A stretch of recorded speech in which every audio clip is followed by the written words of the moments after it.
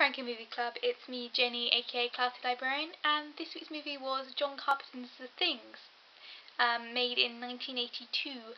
And the things I like about this film, my quickie review, it does a really good job of what it's intending to do, which be a creepy horror film with some nice moral kind of undertones going into it. For me personally, I didn't really enjoy this film because I don't like being scared. I don't watch a lot of horror films. In fact, most of the horror films I've watched have been ones on SourceFed or Defranco Movie Club, and all of them have been kind of parodies, which is much more up my street. But in itself, this is a really good movie. It's really well directed. I like the kind of setting of this kind of scenario where it's you can't really stay indoors because there's an entity, and you can't go outdoors because it's a harsh environment with no escape. It's very isolating. I like the communications issue. I think if you tried to do a film like this in the modern world, it wouldn't quite work because we're so connected that having communications be completely cut off would be a little bit unbelievable.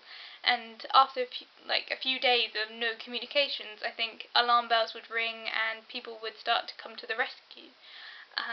So I really like the fact that it's set in the 80s, so you can believe that there's no chance of communication, there's no way out, and I like that. It's very isolating, and I like the moral message that comes with that they choose in the end not to be found, or to try not to be found, because if these guys let the thing out into the world, then it would be more harm than letting themselves survive. So I really like that little moral kind of flick to the communications issue.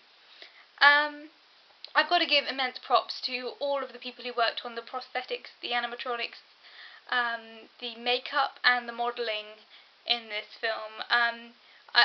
The people who did the still kind of statues for the dog corpse and the human corpse, I've got to give them immense props because they clearly did a lot of work to try and get the anatomy right, and then kind of messed with it just enough to make it really creepy to look at. And I love how the creature moves. The still ones are just creepy on their own, and then when you get this creature moving and it's the legs and the tentacles, I don't know whether or not they use puppeteering or stop motion or animatronics, but the movement of that creature is genuinely heebie-jeebies, creepy of all kinds. Tentacles are creepy in all forms, but this film just took it to a whole new level. The scene with the blood and wire, when everything starts to happen in that scene, I had to turn away from the screen for a bit. It kind of scared me, and I was watching this in broad daylight. So it did really well for what it was aimed at. The acting throughout is pretty good. The characters are made with just enough personality that you can recognise who they are, but with not so much of an empathetic note that, you're thinking, oh, that one's died, rather than, oh no, I'm so sorry you're gone. What about your wife and kids? So it's, classic horror movie sort of situation. So, the acting overall, you don't really root for any characters particularly hard. But, that's a horror movie for you. I love the score for this film. Again, because it's 80s, it doesn't feel... A lot of modern horror films or creepy films feel very limited by the soundtrack because orchestra music feels a bit cheesy in a way, but it kind of... usually into the very subtle, like in the background sort of music, or creepy little jingles or whatever, or, just... environmental sound effects. In this one they had a full score, and it had creepy high-pitched violins and everything, and it kind of works. I mean, again, it wouldn't work in a modern film, a modern horror, but in the 80s kind of setting, it really works as the background music, because you get this kind of... It's very filmic, it's very movie-like, and it works for this kind of scenario where you've got these big heroes trying to survive, and this big sweeping score to go with it, which I really liked. There's a lot of harsh lighting in this film again. I think it's kind of in key with the 80s. I think a lot of directors nowadays would feel a bit guilty about doing... They'll be more focused on making it look pretty rather than making it look creepy.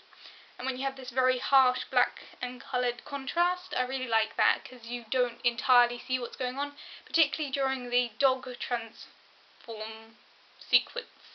You don't really know what's going on because it's so dark, and I like that. That was really well done. So that's it really. The end of my review. Really good 80s horror. If you're a horror movie fan, I would recommend it. If you're like me, and you find this sort of thing creepy, particularly anatomy made creepy, or that sort of thing, don't watch it. Not for you. There's a lot of moral undertones. It's very similar to a lot of classic zombie or vampire mythos, where it's being scared of the person next to you because they're your friend. They look like your friend, but they're no longer. They're something else. So that's a classic kind of, psychological thing that a lot of people have, is not knowing, like knowing someone and then not knowing them. And then there's a lot of themes about being in isolation, and then just, the pressures of being in a secluded group falling in on you. So it's a very classic horror tropes that can appeal to a lot of people. But I would only recommend watching this film if you're a fan of horror films. And that's it really. See you guys late next week. Bye for now.